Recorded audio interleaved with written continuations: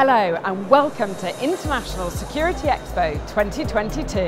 International Security Expo is really important because of the fact that we can actually come together and collaborate and engage and most of all do business, bring prosperity into the UK. Is exhilarating in reality because shows like this enable us to really get out with our clients rather than what we've had to do over the last few years of pandemic. It offers us a particular calibre or quality of attendees, and we like to see people who are genuinely interested in technology, and we tend to get that sort of person here. There's a real buzz about today, and it always pleases me to see new products, new innovations.